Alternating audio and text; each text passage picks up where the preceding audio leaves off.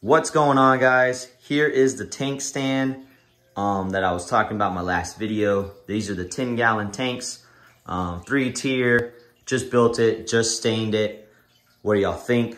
Tanks are able to go on there. We have between 8 to 9. I think it's like 8.5 or 9 inches of space in between each one. Eye level with the top, I can see.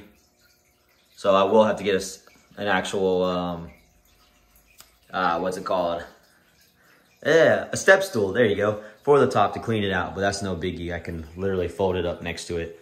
It's got storage for underneath. Those are 2 of my RO water jugs. Each one's 5 gallons. And did scoot over the pond. It's not 100% center yet. I just scooted it over enough just so I can put this in its place, and it is secured to the wall. There's that board back there that's actually bolted, well, not bolted, but screwed into the wall. And then also another board there that goes across the back, screwed into the wall. So it is sturdy. I've shooken it. It's sturdy enough, more than sturdy enough for those. And like in the thumbnail, you saw I had a bag. I actually ended up getting some gouramis for the 36. Sorry about the mess on the tank.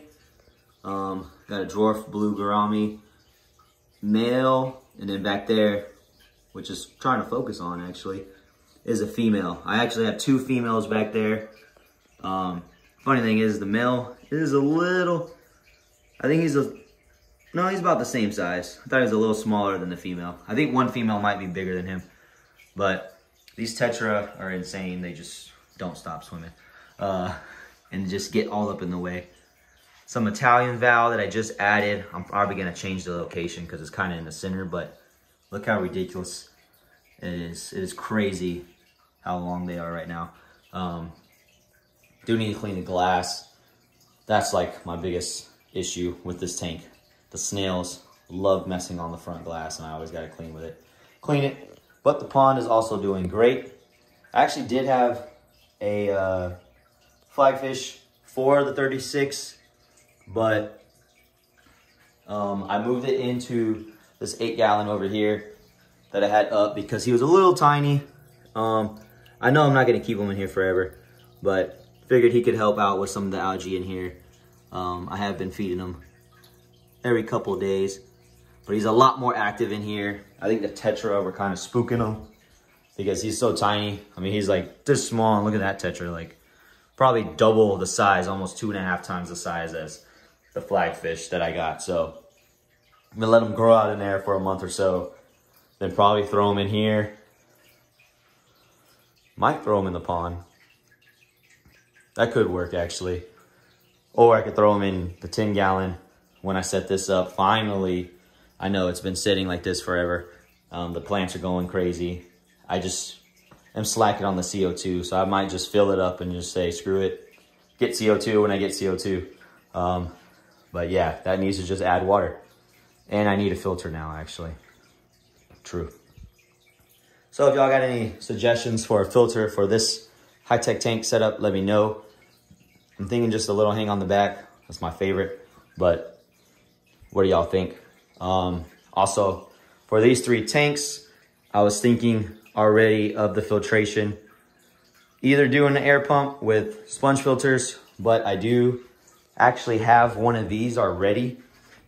It's from my old 10-gallon setup. It's an Aqueon 10-gallon filter. I forgot the numbers for it, or what, Aqueon, whatever. It's a little dirty. I was thinking about getting 3 of these, or like, well, 2 more of these, clean this one up.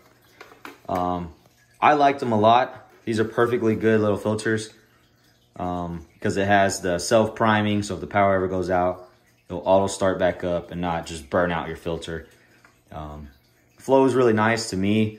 Only issue is you can't adjust it, so it was horrible for the beta. I always had to put something in the way to block it. So any other 10-gallon tank without a beta, perfect one. So I might do that. Or I could do 3 different ones. I also need to talk to my brother, see what he wants to do, because this is kind of his project as well. But maybe 3 different ones so we can do a review on each one, see which one's better, which one we like, then go with that one. and then just give y'all a little review on 10-gallon filters. These are tanks that pretty much anyone should be able to build, make. I need to stain that backboard right there. Oops, slacking on that. You won't see it anyways. Oh well. We'll put black backgrounds on each one of these. I also have this light. It's a spare light. I think it's perfect for a 10-gallon. Pretty much, I need to flip it, but pretty much goes across the whole tank. These things aren't going to be high tech, so something simple, cheap, easy like this is perfect. This is an Amazon light. I want to say it's anywhere between $10 to $15. Perfect little light for those. I know they work because it's also, I have a smaller version on that. I need to do better with that lid, but smaller version on the 8-gallon. Even with those filters right there that I was just talking about, the Aquilons, you can get them from Petco, Amazon. They're like 10 to 15 bucks as well. So super cheap builds. Maybe we'll do one as like simple, easy build, just to show how simple you can build a tank for, or how cheap you can build a tank. Simple setup. But let me know what y'all think. Possibly some grow out tanks / breeding tanks. But as always, guys, thanks for watching. Hit that subscribe button, ding that notification bell, hit that like button, and I'll see y'all all on the next one.